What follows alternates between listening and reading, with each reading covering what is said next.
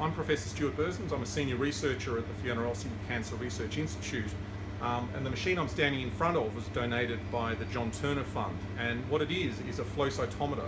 And a flow cytometer is critical for our work here, and it's going to accelerate a lot of our projects. What it allows us to do is to monitor the proteins that are on the surface of different cells. We're particularly interested in immune cells, and looking down a microscope you're able to see an individual cell, and you might be able to see a couple of the structural elements of the cell that tell you a little bit about it.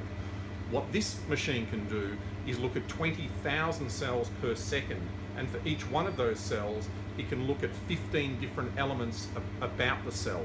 So if you multiply that out, we're getting an extraordinary amount of information about the different immune cells that we're interested here at the Institute. Now, the type of work that this allows us to do is to compare the immune system of an individual with cancer to a healthy individual. And by looking at this incredible amount of data from this machine, we're able to identify differences between the populations very, very quickly that then allow us to have a better understanding about why some people develop cancer, why others are better at defending against cancer, and perhaps then translate this information into new treatments.